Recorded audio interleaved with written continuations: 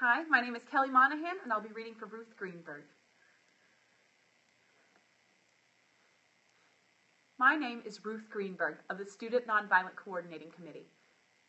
That's a bit of a mouthful, and people don't always quite hit the nail on the head. We've been called everything from the Christian Nonviolent Communist Integration Organization to, my favorite, the Non-Student Violating Uncoordinating Committee. And people in Mississippi, they call us names full of four-letter words. They don't like us disturbing their way of life, but that's what we do at SNCC. We disturb the peace. If that's what they call peace in Mississippi, I would hate to see what they call war. SNCC is a collection of mobile organizers. We go wherever there is a need and stay only as long as we're wanted. And there's talks these days of rivalries between civil rights groups, but that's not really a problem for us, at least not on the local level, because the places we organize are often too dangerous or hostile for other groups. I can't say that I ever expected or even wanted to be here in Chicago. I'd been registering voters and teaching at Freedom School in Greenwood, and I'd been picketing and sitting in and protesting in Jackson.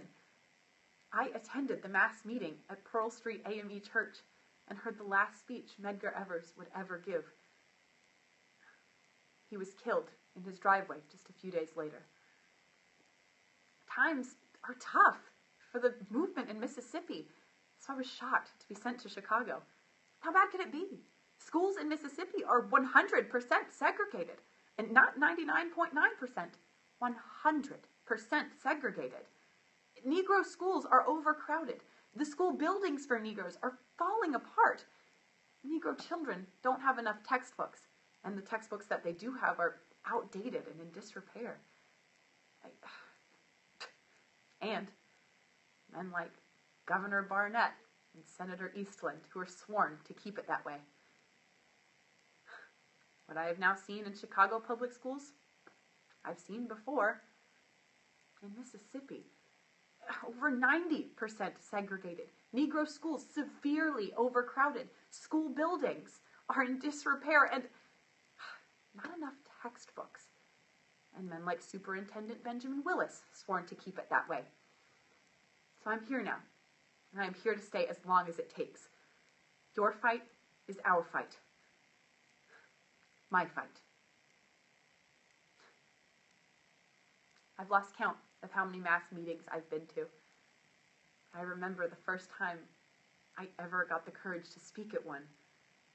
It was after the Freedom Rides, and I have never been so nervous or so proud. But one of the greatest honors of my entire life happened just a few weeks ago when I was asked to lead a freedom song. You see, at SNCC, not just anybody can start a freedom song. You have to earn it. Jim Foreman just looked at me and said, "Well, Ruthie, what you gonna sing?" This little light of mine, I'm gonna let it shine. This little light of mine, I'm gonna let it shine.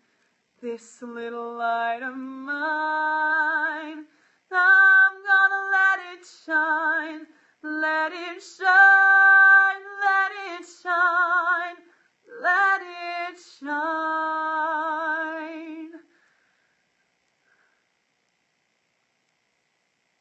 Again, I'm Kelly Monahan. Thank you so much for your consideration.